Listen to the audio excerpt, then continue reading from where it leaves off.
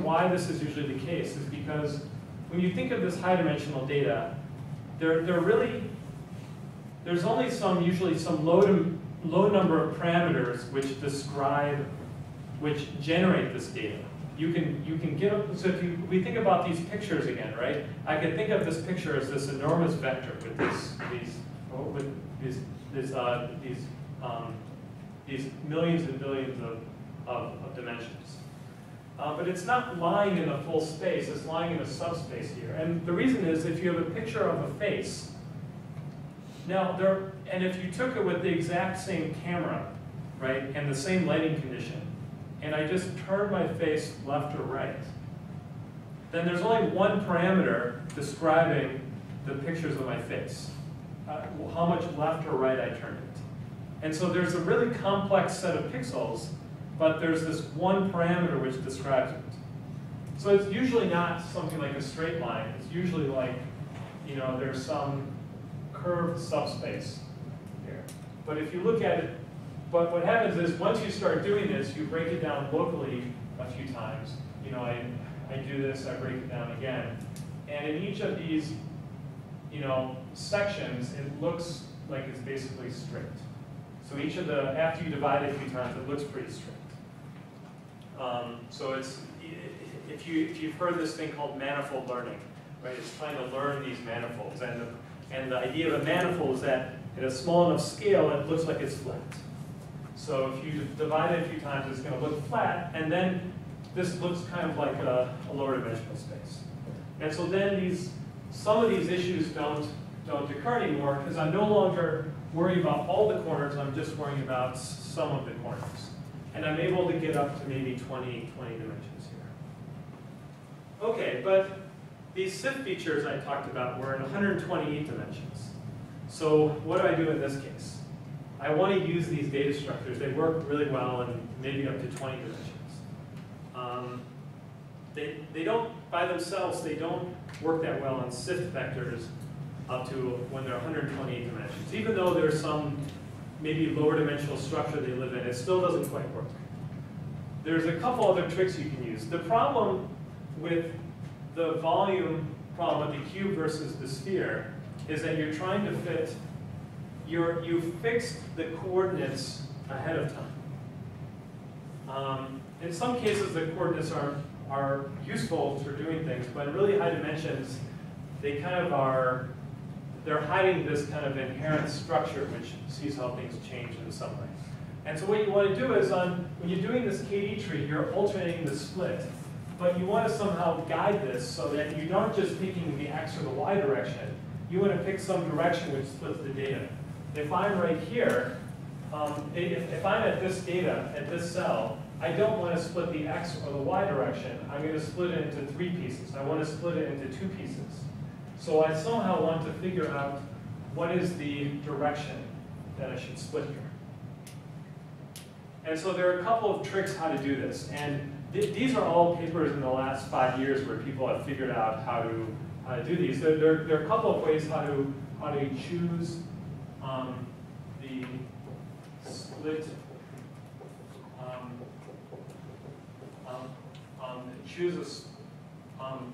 choose a split direction adaptively. So there's one technique that came out where you pick about 10 random directions and then use the one that works the best.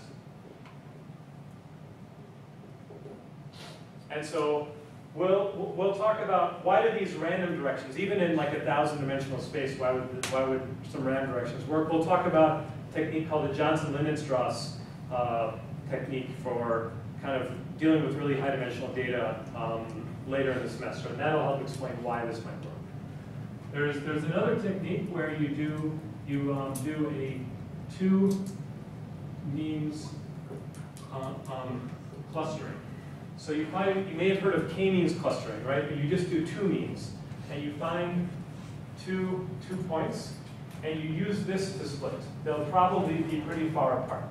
you could even actually use the clusters here and actually split on the clusters without actually drawing a line there. You can even do that. It'll actually, like the Born diagram, it'll define one line between the two clusters, even in high dimensions. So you can do the two-means clustering. And this seemed to have worked a little bit better than here. It avoids some of the randomness, which adds some extra factors. There's another technique that I haven't seen in a paper, but I kind of think will work pretty similarly, is that you'll pick two, or I think it'll work better than this technique. So pick 2 points at random, and then you draw a line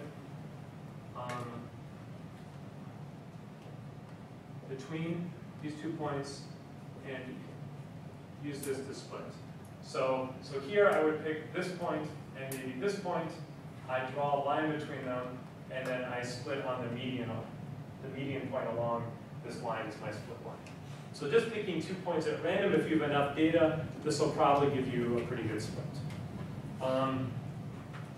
So we'll talk about k-means and actually alternatives to a k-means clustering, which will probably work even faster in high dimensions and give you something just as good starting next week. So that's basically all I have to say about this. I know it was a little fast, it was a little much. I talked about a lot of things. So this is kind of, I want to give you a taste of some of the kind of advanced techniques which are still evolving and stuff today. You actually won't need any of this on the homework assignment. So if this kind of went fast, you didn't get all the details, that's okay. But these ideas of the KD tree is really easy to implement, and even these adaptations are not hard to add on to at high dimensions. And they'll actually work really well for these applications. There's also these libraries like the ANN library, although it doesn't implement these, but it's very stable and pretty easy to use, which you can use for these applications. There's public source code for these. If you look up David Lowe, so he's the same guy who invented the SIF features. He came up with this algorithm to split based on the cluster centers and has a big experimental suite and some code online that you can probably use for this.